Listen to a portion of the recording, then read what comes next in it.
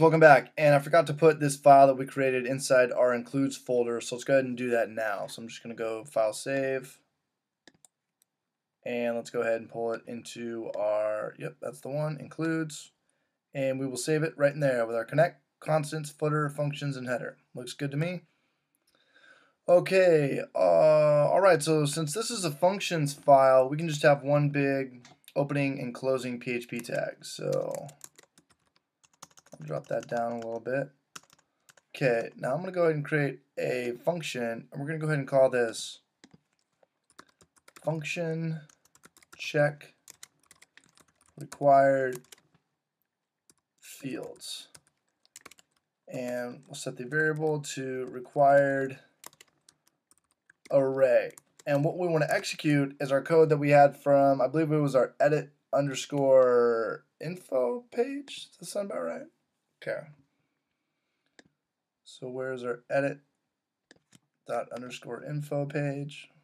We're going to strip a lot of code in these next couple videos. So where is my for each loop? Right here. Let's go ahead and grab this first one. And look at my braces. We'll close out right there. I can go ahead and push this off to the side. And I'm going to go ahead and, did I steal the opening brace? I think I did. Let's go ahead and paste that. Okay, I'm going to go ahead and pause this video, clean up the code. You guys are going to have no idea.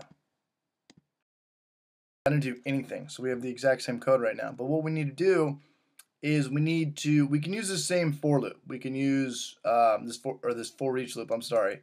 Temporary variable, we could test it with our, if it's not is set field name, or if it's not empty and it is numeric, we can go ahead and run it. But we just need to change up these errors, because unlike or change up these variables, because unlike our query variables, these have to be different. So I'm going to go and be very careful, and I'm going to close that out. And I've got one opening brace, two opening brace, and required fields. This can't be that, because we're already using this for our information subject.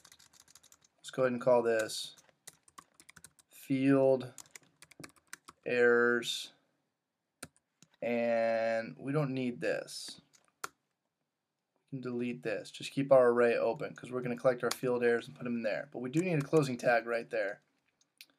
For each, can't use this one either. We'll call this required array as field name. That's fine. If is set post field name, or post is not an empty field name and is numeric, you could use is numeric or is integer. Would make a difference. It'd be the same thing. And let me look at my closing braces. I think I'm missing one. We got 1, 2. No, I've got one too many. 1, 2, opening, 3 opening, 1 closing, 2 closing. Okay, now I'm going to pause the video. Excuse me. Now we're in good hands. We just need to go ahead and use our return statement. What do we call this variable? Field errors right here. This is what we're collecting. Field errors for our pages. And now we can go ahead and close out our closing brace right there. So with this function that we created right here, we could use this as a template to check max fields. Because remember back when we created our database, we set a max character length to, I think it was 30 characters. So you need to be really familiar with your database, because if we set something to a max character of 30 or 40, and in PHP we're trying to input something in there that is 100 characters, that's going to start problems. So let's go ahead and create a function for that right now. So I'm gonna go ahead and grab, I'll just go ahead and type the function right here, and we'll go ahead and call this, I'm going to indent this one, move that over just a tad, up to the top.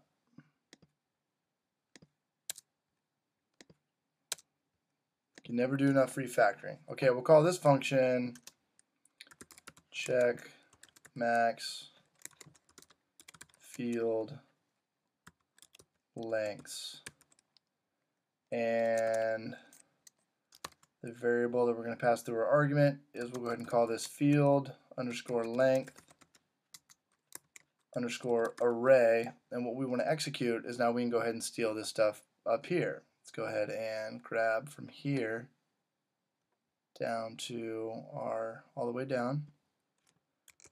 Let's go ahead and I'm going to pull this up a little bit. And yada yada yada, field errors, that's okay. For each required, nope. Oh. Nope. Field length array as field name. In this for each loop, we have a value, and I believe we called it max length, and it is set to 30 characters. Let me look at my notes, and yeah, max length. Okay, so let's look at this. This should check out if no. I grabbed the wrong function. I'm going to pause this. Edit underscore info.php page, which should be right here. This is what we want to grab, our string length and our trim. Remember this function that cuts out the white space? This is what we're looking for. Let's go ahead and grab this all the way down here. Don't need that code. And let's copy this. And now we can go ahead and paste this in over our if statement right here.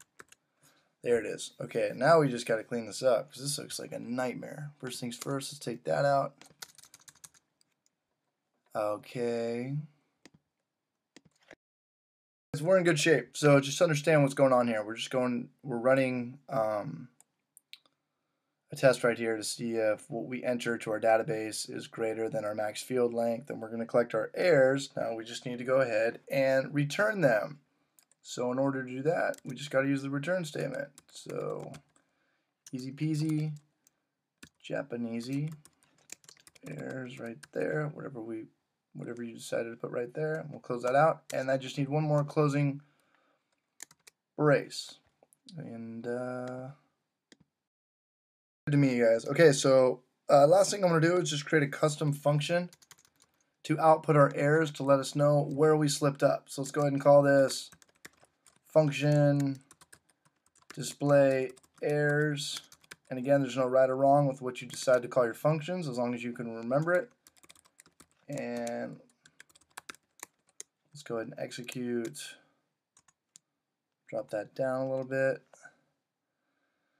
And again, I don't have any CSS for this, but in the event that I'm so disgusted with how it looks, I can go ahead and plug that in later. And let's go ahead and just give it class equals. Anytime you have CSS embedded into PHP, we have to do the backspace. And I imagine we'll just call this error or errors, because I don't think we have a CSS class for that yet. And let's type out some text. What we want to echo if there is a slip up. We'll just say whatever you guys want. Review the following fields. I'm going to give it a break tag. Again, you can use a break tag like that or that. It's 2 in the morning. Just do the break tag. And we will, for each loop, let's get our temporary variable out, and we'll call this error array. That's what it is up there. Yeah, okay. Error array as error for our temporary variable. And this should all be looking familiar because we've already done all of this. Let's bring this up a little bit. Where's my closing PHP tag? I'm getting a little insecure about it. There it is.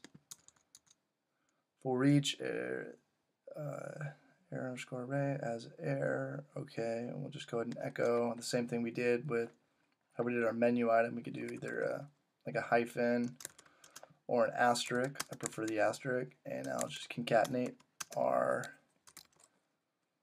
PHP with our paragraph text that's going to output into our HTML. And we'll do one more BR tag.